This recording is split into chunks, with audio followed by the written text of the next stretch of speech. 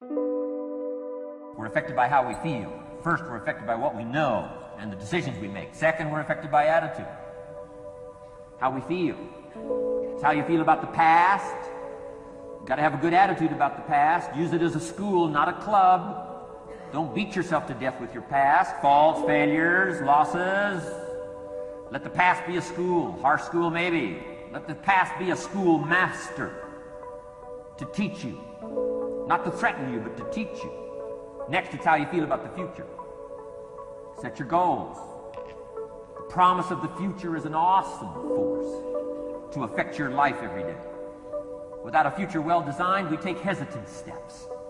Appreciate all of this stuff with all of its ups and downs, with all of its mystery of why it works and sometimes it doesn't work. Don't challenge this. You don't have to ask for another planet. You don't have to ask for another country. Just ask for another book. Ask for another idea. The formula for failure: a few errors in judgment repeated every day for 1 month starts the weakness, starts the disaster process. You can imagine what happens in 6 years. Now here's the formula for success. A few simple disciplines practiced every day. And you've started a whole new process called a whole new life. A few simple disciplines practiced every day. What am I not doing that would be easy to do, that could greatly change my health, my wealth? What am I not doing I'm neglecting that would be easy to do? If you'll start that process, eliminate the errors and replace it with disciplines practiced, I'm telling you, you can start this process of life change immediately.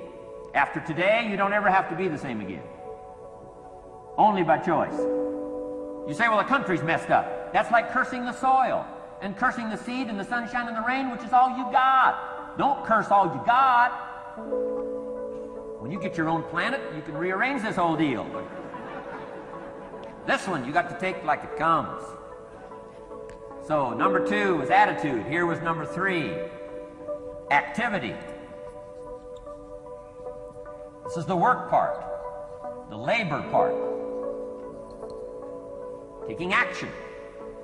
And the activity is the miracle working piece.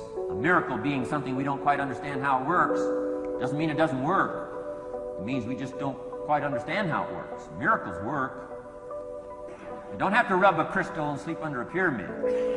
This stuff's too easy. Getting rich is too easy. Changing your life is too easy. Forget all that. Come on, this stuff's too simple. Just simple, easy stuff. But if you neglect it, that's how it piles up year after year, if you're willing to straighten it out. And here's one of the keys. It's called activity. It's called disciplines. Turning wisdom from your philosophy and inspiration, the strengthening of attitude, and faith, and courage, commitment, and all this stuff that comes from attitude. If you're willing to take these 2 qualities, philosophy and attitude, and invest it into activity, you can have a miracle. Anything short of that, no miracle. Wisdom doesn't perform a miracle.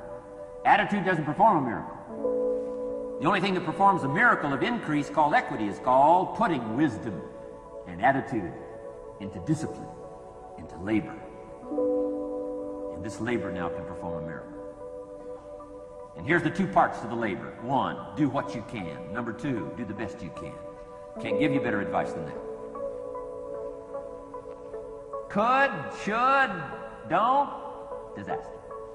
And if you'll just start the process of change, could, should, and will, you can start this whole process. And if you will, then put it into action, the miracle belongs to you. Time is more valuable than money. You can get more money, but unfortunately you can't get more time. If somebody asks you to spend your money, that's pretty easy, right? But what if somebody asks you to spend a day, right? You got to think that over carefully. And I know you did. I wouldn't waste one of my days, not for anybody, not for anything. Once I understood how valuable they were, I don't waste any. And who knows the mystery of inspiration? Why some people are inspired and some are not? Some things I don't try to figure out. I take the simple approach now, right? Some people do and some people don't. I mean, that's about as profound as my philosophy is. Some go for it and some don't. Some change and some don't. And if you've been around for a while, you can usually work out the numbers, right? Out of 10, 3 do, 7 don't. The ones that do, the ones that don't. You say, well, why don't the ones that don't, how come they don't? We don't know. I just leave it as a mystery. I used to try to understand all that. The guy says, this happens to me, this happens to me, this goes wrong for me, and all this stuff goes wrong for me. How come all this stuff happens to me? I say, I don't know, it beats me. The best I've been able to figure out is those kind of things always happen to people like you. I mean, right? That's the best I got. I don't know. I'm an amateur on this stuff. What do I know? Why would somebody mock and laugh? Easy explanation. They are the mockers and the laughers. What else would you expect them to do? Right? I used to be so naive. I used to say, well, liars shouldn't lie. See, how naive can you be? Of course they're supposed to lie. That's why we call them liars. They lie. They lie. And you just have to leave it that way. Why? Because that's the way it's going to be. Here's what locks up the doors and the channels to receive more cynicism.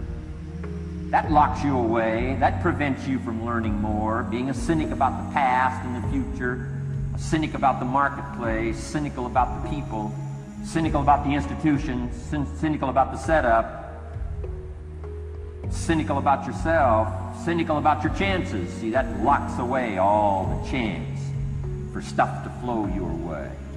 Don't be a follower, be a student. Don't be a follower, be a student, right? Take advice, but not orders. Take information, but don't let somebody, order your life. Make sure what you do is the product of your own conclusion. Make sure what you do is the product of your own conclusion. Not to do what someone else says. Take what someone else says, process it, think about it, ponder it. If it makes you wonder, if it makes you think, then it's valuable. Then, when you go take action, make sure that the action is not what somebody told you to do. Make sure the action is the product of your own conclusion. The learning process can be speedy, swift, powerful.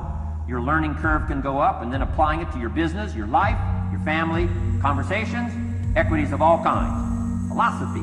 To form our philosophy, you got to think. You got to use your mind.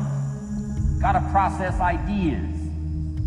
This whole process over a lifetime, starting way back here when we were children, schools that we've attended, our parents, our experiences, all this stuff that we've processed by the thinking process helps to develop our philosophy.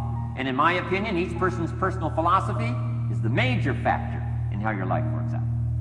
Now, I used to think it was circumstances that ordered my life. I threw all that old excuse stuff away.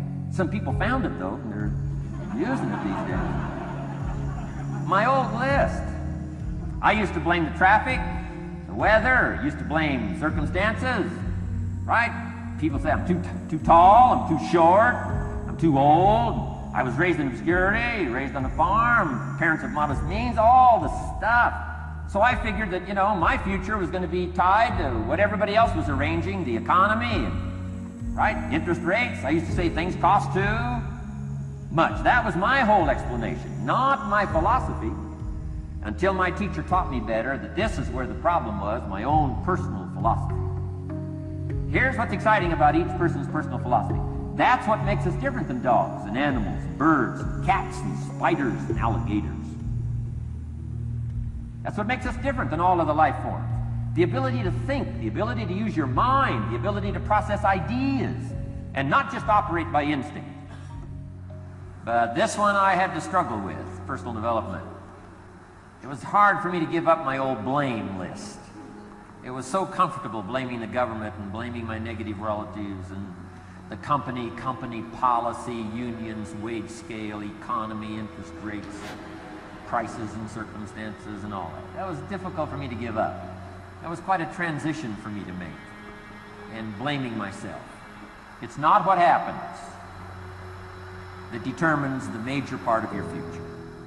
It's not what happens. What happens, happens to us all. He said the key is what you do about it. It's not what happens, it's what you do about it.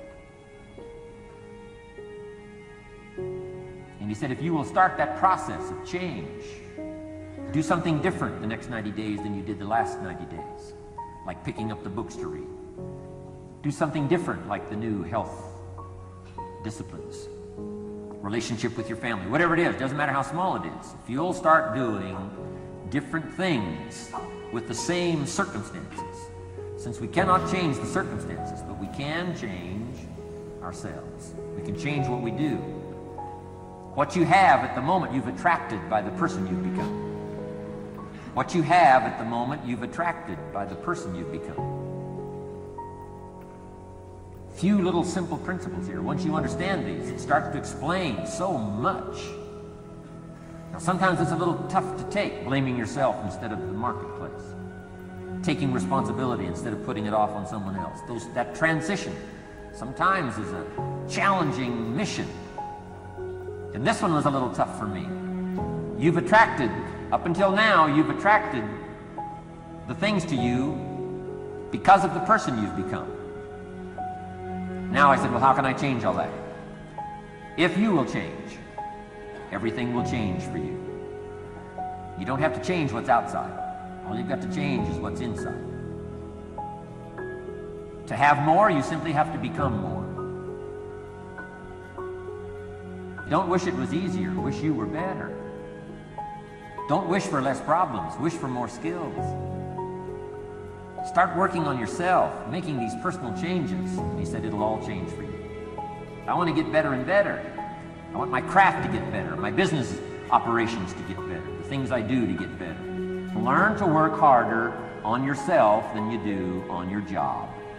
Once I got that, it turned my life around. Learn to work harder on yourself than you do on your job.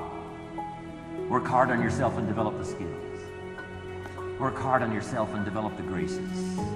Money, no problem. Economics, no problem. Future, no problem. If you just go to work on the right thing. Not get things out there to change. Don't try to change the seed. Don't change the soil. Don't change the sunshine. Don't change the rain. Don't change the mix of seasons. Let the miracle of everything that's available work for you, and start working on the inside. Work on your philosophy. Work on your attitude. Work on your personality. Work on your language. Work on the gift of communication.